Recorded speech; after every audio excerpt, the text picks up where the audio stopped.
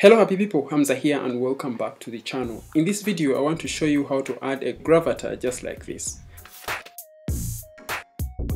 So this image actually will follow you wherever you go on the internet, wherever you're commenting, or even on your own blog posts.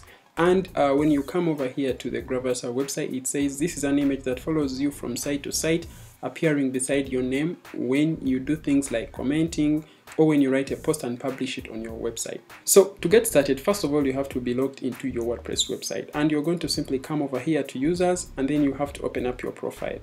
The first thing you have to do is, one, you have to know which email you're using in your WordPress website, and that email is the one we are going to add to the Gravatar website, and it will keep following that email. Wherever you are going to use that email, on any place we're going to comment, your Gravatar will appear against that email. First thing, you should have access to this email, whereby you can be in position to confirm that email, and then we can add that image to that email or the Gravatar that you'll be using. So in this case, we are going to add this email to the Gravatar website. So I simply copy it over here and then come to gravatar.com, and then you have to sign in. To sign in, you should have a wordpress.com account, and if you don't have one, you can simply sign up and you get started. So at the moment, this is how my Gravatar is appearing on this specific website, okay, on this blog. So whenever someone is going to read my blog post, all of them, they are having this icon, which is actually no icon. So, but what I want is to replace with another image. I'll simply just use a different image and not this one, so that you can see the difference between the two. So after signing in, then you can simply come over here to my Gravatars, and boom, here it will list all the Gravatars that you have already in your account. So once you are here, then you simply now come here to add your email address. So I'm going to simply add that email address that I told you about, and then you will have to receive an email and confirm your email. So I come here to my inbox, boom, here the email shows up. I simply click over there, and then I can click on this link over here to confirm my email.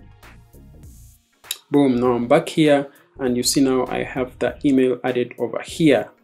At the moment, it's using a default Gravatar icon. So when you select this email here, then you can come down here and pick an image that you want to use against that email. So in this case, I am going to use this image over here, or let me use this one over here. I simply confirm that image to be used against this email address. So once it's confirmed, then it will actually show up right here. And of course, if you don't have an image to use over here, you can simply select that email address and then come over here and upload a new image. And that image can be added by previous uploads from a webcam, from a URL, or whatever you want to upload from, and boom, you can choose the image and you're good to go. I think our Gravatar now is updated, so I'm going to simply reload this website.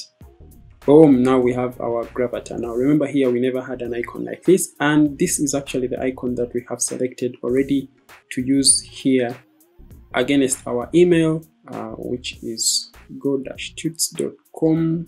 So this is the email address that we chose to use in the Gravatar for our main website over here, and this is the icon that we chose to be using in the Gravatar or wherever we'll be commenting, and now it is the one showing up over here. Now this is very different from what you see on here, and remember, this is another website, and when I show you here in the Gravatar, I already used this image, and this is the image over here that you are seeing appear over on my other website. Okay, so now that is a simple way of how you can simply add a Gravatar image that you can always be having against your blog posts, or basically wherever you'll be commenting. For example, I come here, I write a comment,